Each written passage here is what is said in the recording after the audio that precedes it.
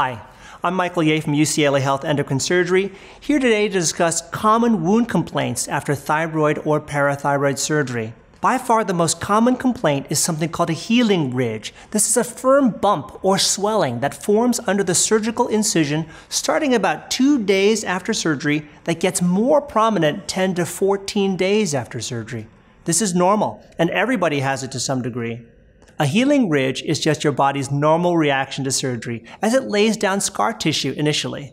But don't worry, it always goes away gradually, usually disappearing 6 to 8 weeks after surgery. The second most common wound complaint is itching or a rash forming around the wound and extending to the shoulders and chest.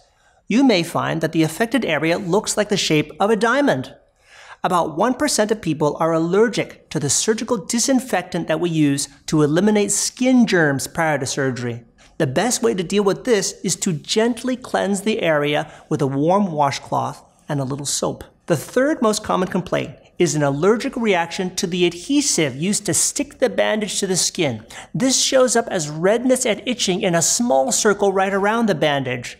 It can be managed using hydrocortisone cream, which is available over the counter at the pharmacy. If you are having a more serious reaction, such as severe swelling of the wound or blistering of the skin, please call our office for advice. Once again, this is Michael Ye from UCLA Health Endocrine Surgery. Thank you for watching.